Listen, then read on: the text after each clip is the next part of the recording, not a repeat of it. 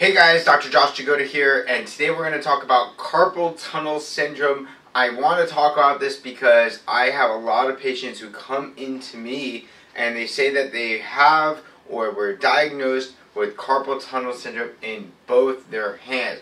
And research-wise, it is very, very, very unlikely that you probably have carpal tunnel syndrome in both your hands. You may have it in one, you may have it in both, but it's really unlikely. And if you are having numbness and tingling into both hands, yes, it's possible, not likely, but it may be coming from further up in the chain, up into the neck, and be some sort of compressive forces onto the nerves within the neck, or some sort of nerve entrapment. But anyway, carpal tunnel, right? If we think about it, a lot of people think it's here, and I'm going to show you up front, is a lot of people think it's like right there. It's actually right here, okay?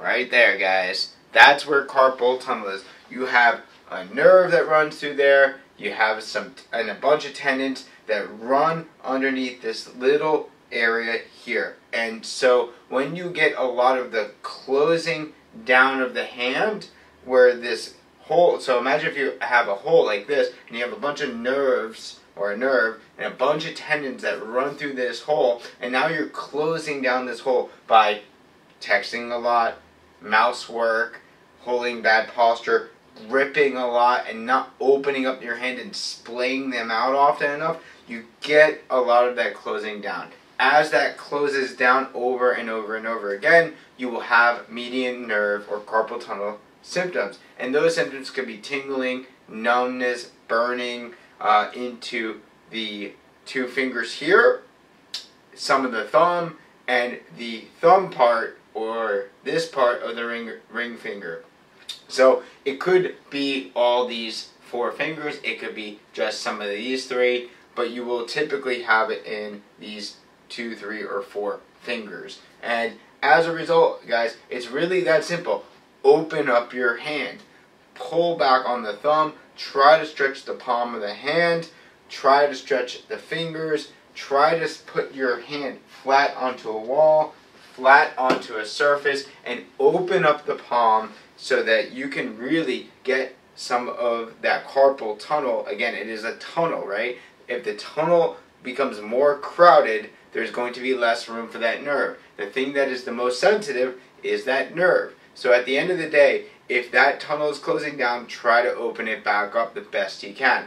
And also, keep in mind that it could be coming from somewhere else. Like I said, a nerve entrapment is very common on those people who work on computers right here. So a lot of people get diagnosed with carpal tunnel syndrome.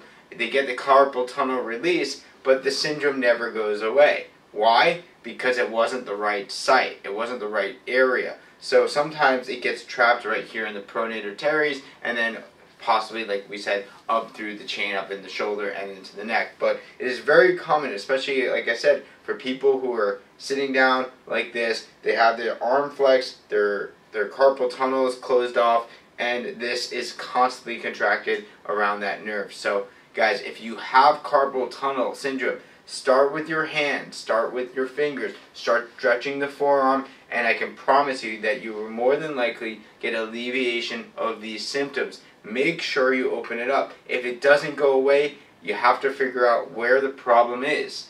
If the problem can be assessed properly, and you can figure out that it's actually coming from the neck, or it's actually coming from the carpal tunnel, it doesn't really matter. You have to get it treated, because you do not want these surgeries if you don't need them, right? It's unnecessary to get a bilateral carpal tunnel release, and then it's really unfavorable for that patient out there who gets these releases and then still has those same problems because they found out that the doctor operated in the area that was not the right problem. So keep that in mind, guys. Start with conservative treatment, start with stretching, start with exercise, start with manual therapy, start with releasing, start with exercise. Then if that doesn't go away, there you go. You have your first plan. Alright, guys? I'm Dr. Josh Jagoda. This is some information about carpal tunnel. Make sure you open up your hands. Alright, guys? We'll see you guys for the next episode. Bye.